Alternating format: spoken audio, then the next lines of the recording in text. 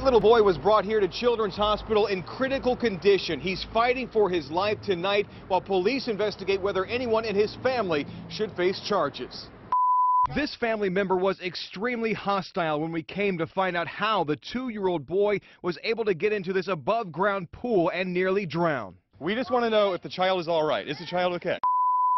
Police also have many questions for the family, including whether he was left unattended and how long he was floating in his backyard pool before anyone noticed. Police say this afternoon the little boy was found in the water at the home in the 1400 block of 2nd Avenue in Conway, Beaver County. He was pulled out, not breathing and unresponsive, but a neighbor who is a retired nurse ran to help when she heard screaming. She gave the boy CPR until a Conway police officer arrived and took over. Medics then took him to Beaver Medical Center in critical condition before he was moved again to Children's Hospital. What happened to the child?